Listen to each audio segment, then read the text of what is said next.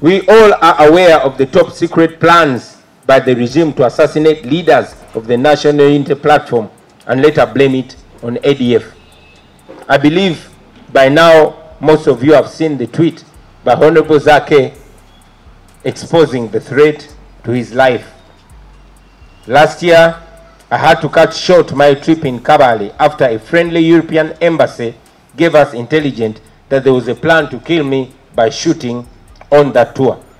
Indeed, gunmen were captured on camera, edging closer to me, one of whom was wrestled down by my security team with a loaded gun ready to shoot. He was disarmed, handed to police in PG, but as usual, that was the end of the story. Nothing was done.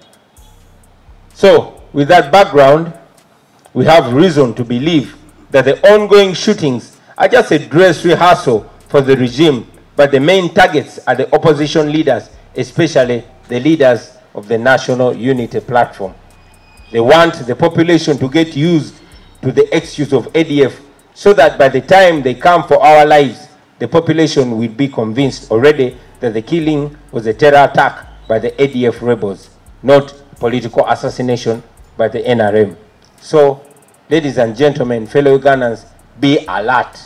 These are criminals, these are rebels, these are terrorists, these are murderers, and they must never fool you in case anything happens to any of us. Either the regime is responsible for all these shootings and killings, or it knows who is behind it. I mean, isn't it suspicious that the regime bought and installed CCTV cameras around the city and spent more than 450 billion shillings of taxpayers' money, but they've never even identified one shooter through all the years? Doesn't that disturb or provoke your mind?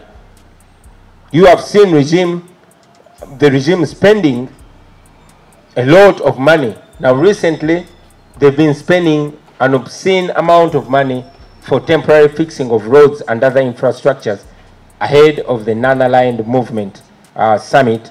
And yet, they never do these things for the citizens. They never fix the roads, they never fix the infrastructure for the citizens. Of course, in a well-governed country, a summit like the NUP summit would be a blessing because it would mean more foreign exchange, therefore more business for the locals and the citizens.